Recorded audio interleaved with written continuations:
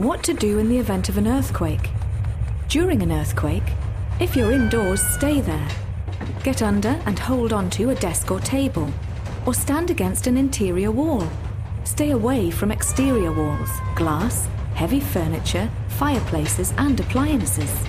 If you're in an office building, stay away from windows and outside walls, and do not use the elevator. If you're outside, get into the open. Stay clear of buildings, power lines, or anything else that could fall on you. If you're driving, move the car out of traffic and stop.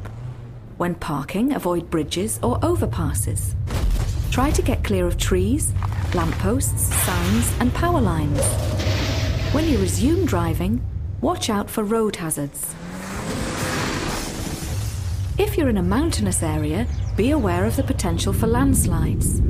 Likewise, if you're near the ocean, be aware that tsunamis are associated with large earthquakes.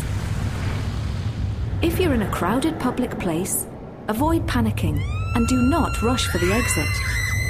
Stay low and cover your head and neck with your hands and arms. After an earthquake, check for fire or fire hazards.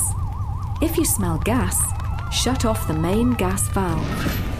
If there's evidence of damage to electrical wiring, shut off the power at the control box. If the phone is working, only use it in case of emergency. Likewise, avoid driving if possible to keep the streets clear for emergency vehicles. Listen to the radio for important information and instructions. Remember that aftershocks, sometimes large enough to cause damage in their own right, generally follow large quakes.